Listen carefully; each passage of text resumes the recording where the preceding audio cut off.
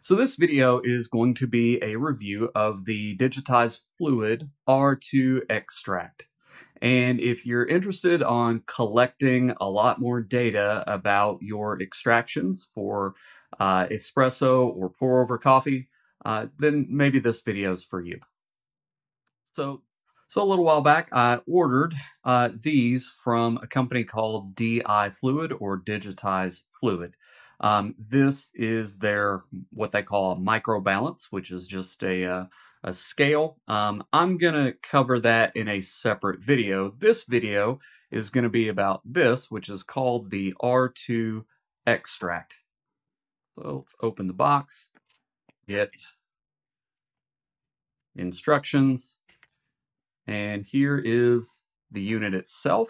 It comes with a little pouch case, comes with a little spoon, and this is that's aluminum, I think. It's definitely metal of some kind. Little metal spoon, the main unit, and this is a refractometer.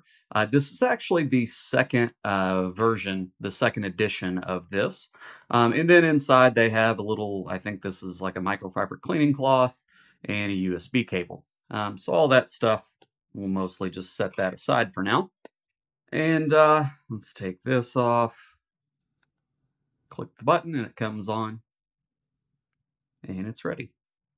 So this is a refractometer, which means you're going to place some fluid here in the little lens area, and then this is going to analyze it and tell you how much stuff is in the fluid.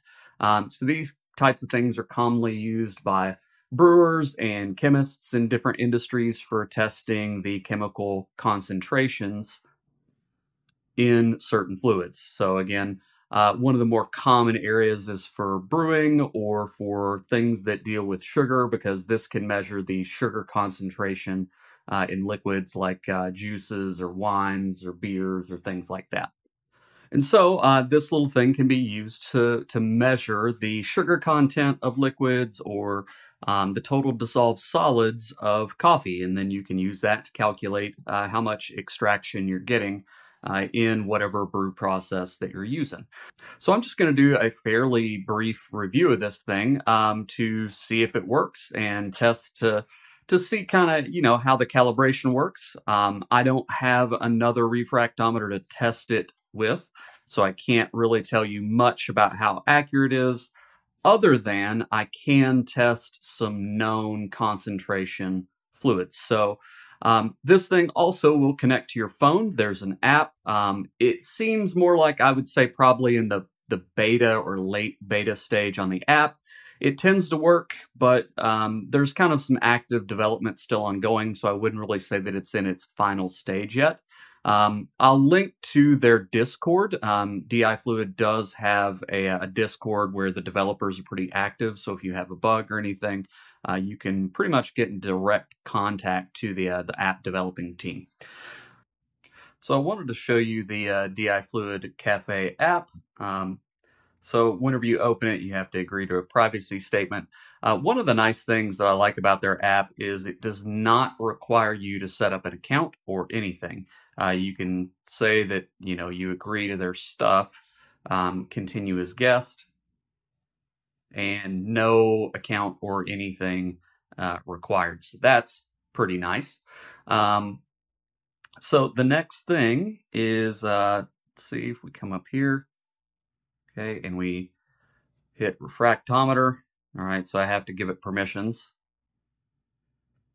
Okay, so then I turn this on,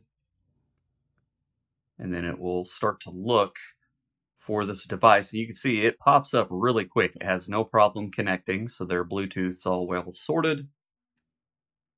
All right, and that's it. Right now you're connected, and now you can control this remotely, and it's got all these settings. You can set it up for any specifics that you want. You can set up a profile. In your settings, you can change, do you want your temperature in Celsius, Fahrenheit, what your weight, your language. It's got some settings for grinder, and I think that's just for documentation to keep track of profiles. I don't know what it really does otherwise. So if you click over into the R2 extract place, you can see that you've got your test. Now, if I run a test, nothing's going to happen, but you can see it does control this thing pretty well. You can do brew control, which has a couple of different uh, views that you can use here. How complicated do you want it to be? You can adjust what standard you want. This is basically mapping out, your total dissolved solids versus your extraction percentage and where, specialty coffee, blah, blah, blah, societies think you need to be.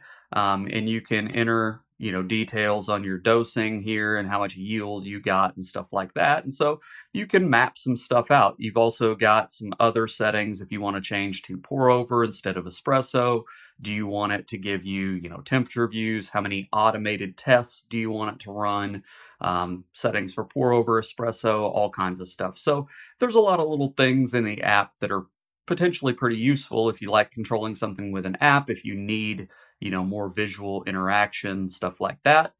It also connects to the scale at the same time. And so you can plot all kinds of things with, weight and extraction. I've talked to them, and one thing that you can't do yet is actually pull data out of this, which I would find kind of useful, is if somehow they could save this to a CSV. But that's not out of the question in the future. Maybe that would get added. They kind of talked about that was something maybe they could look into.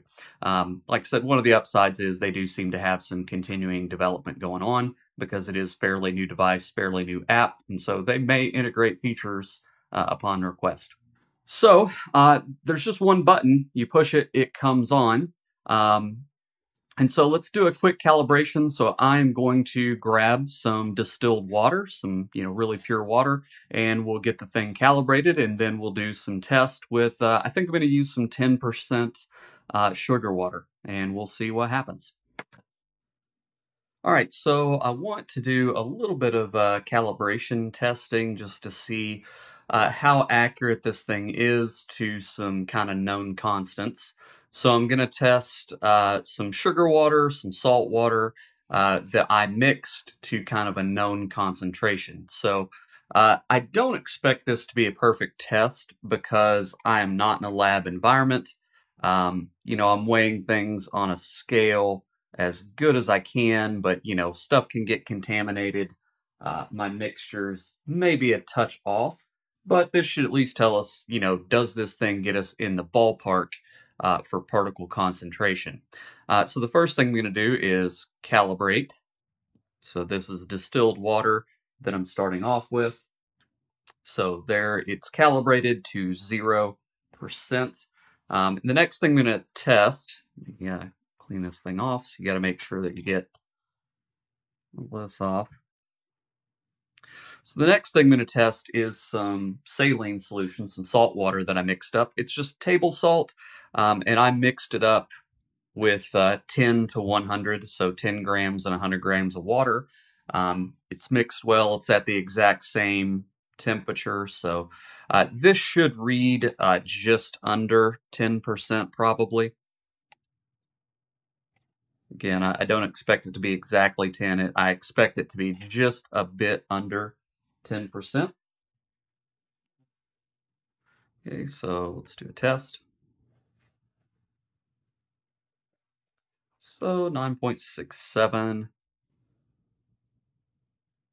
9.66.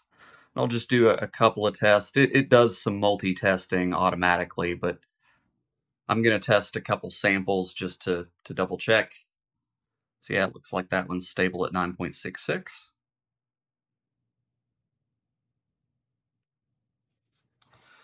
All right, get that off.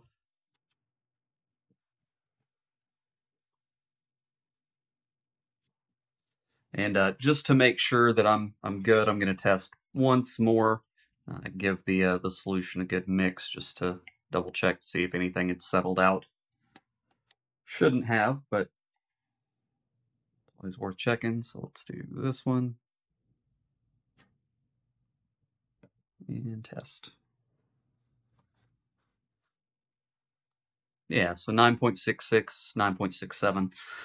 So yeah, it is, reading a little lower than I would expect. That could be some temperature calibration. It could be my mixture.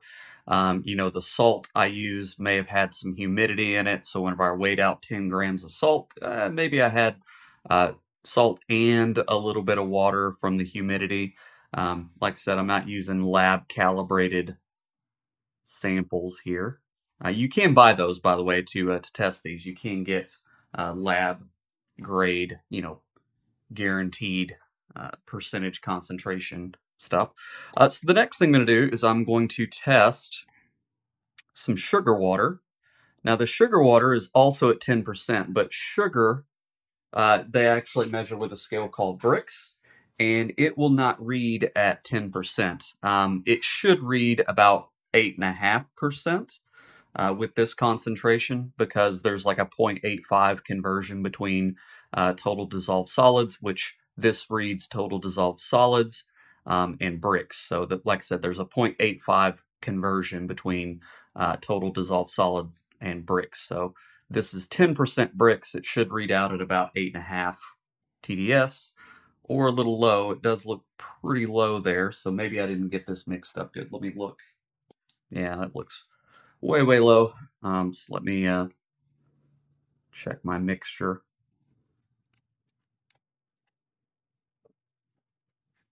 There we go.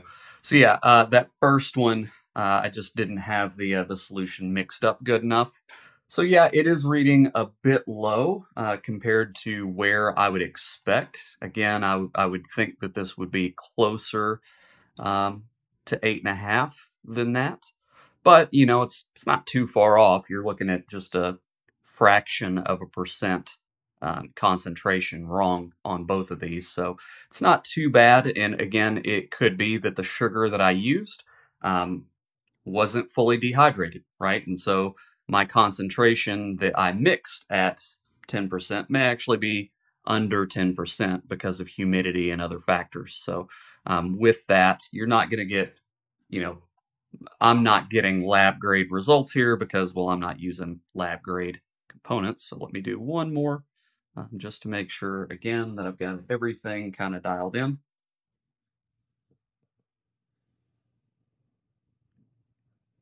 Yeah, 8.26. So as far as to convert that, by the way, well, they're ticked up to a little bit more. So with that, 8.27, let me do the math really quick. So that's showing 9.73% sugar. And again, I was shooting for 10.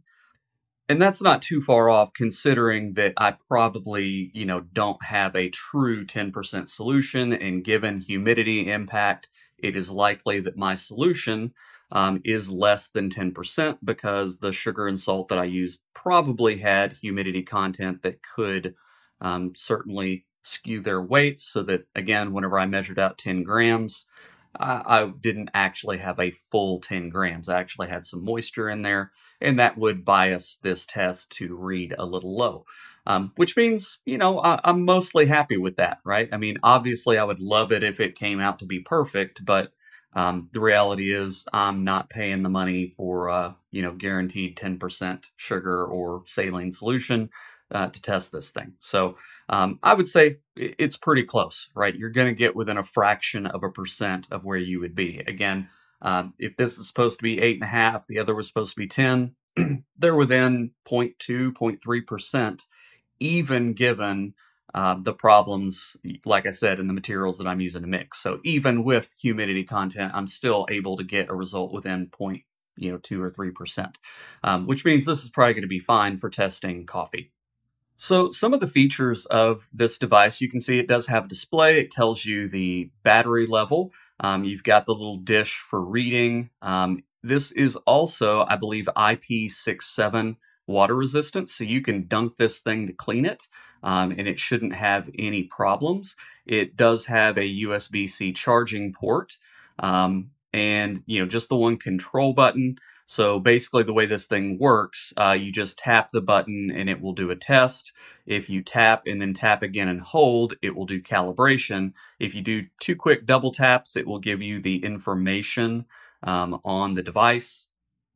So overall, my introductory review is it seems to do what it's purported to do. It does seem to read total dissolved solids. It seems to do that fairly accurately. It's very easy to use, and it's not overly expensive. For comparable devices, these things can get very, very expensive, hundreds of dollars. This costs 230 if you buy it by itself. There is also the package that they sell that I bought that includes the scale. And that you get a bit of a discount if you buy them both at once. So that's a $300 package to get the little R2 extract and the microbalance together, 300 bucks. I think if you sign up for something on their website, you get like a 5% discount. It's worth pointing out again, I paid my own money for this. They didn't send anything to me. This is, something I bought for myself, so there's no involvement there at all. But the app environment looks to be developing. It's pretty good right now, but they are adding features and doing tweaks. And on their Discord, you can talk to them about stuff, and they'll say whether or not they might be interested in adding different features. The scale I'll cover in a different video, but so far I just wanted to talk about the R2 extract itself. And I'd say, so far I don't want to say that I'm overly impressed, but it seems to work, and it seems to be fairly accurate.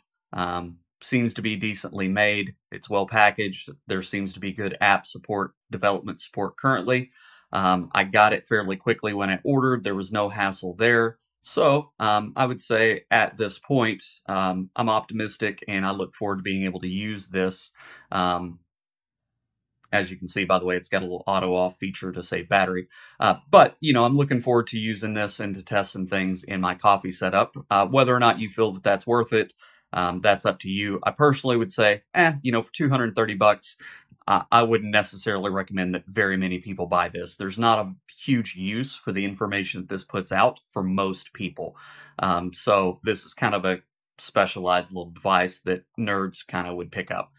So if you're a nerd and you want to spend 230 bucks, then yeah, I would say it's maybe worth taking a look at. Anyway, if you have any questions or comments, as always, just feel free to leave them below. Thanks.